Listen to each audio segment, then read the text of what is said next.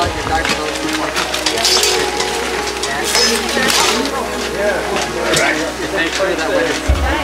gonna call a cut.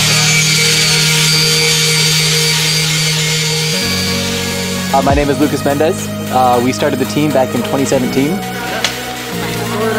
Either way, field, whatever you need, grab it. And now when I go to do this, you can't fight that. We've got 25 fully suited knights, and we travel everywhere.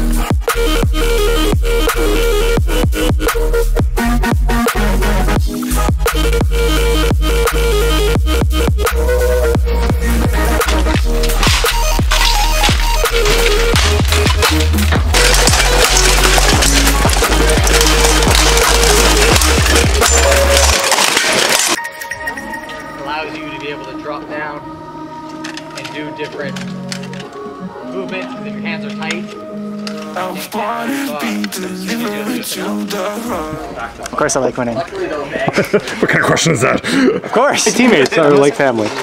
There's a unique connection you get when beating the shit out of each other. Yeah. I know I can count on them for anything. Yeah. Most reasons why I like this sport is like the reaction to people when they hear that I do this sport.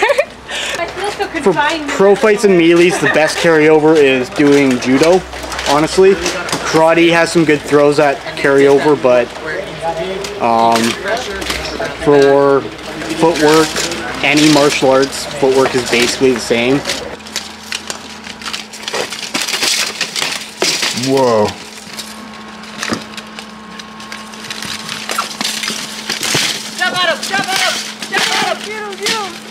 Well, I do fight every Saturday, but it's not like I'm not training within the week. Like I'm running, I'm doing kettlebells, I'm weightlifting. Like I'm doing everything I can possibly, seeing a physiotherapist to be at the top of my game for the World Championships coming up. I take it you like winning. I do, yeah. I think that's the kicker, is like, yeah, you can train and fight, but what are you doing it for? You're doing it to challenge yourself against someone else's skills and seeing what your skills can do to counter their skills. And a little bit of social credit, right? I mean, you can always brag, hey, I won that. I don't like to brag, but I just like to show what my work shows off. Brag?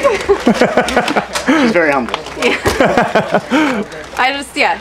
If you see what I've done, then you know what I put in.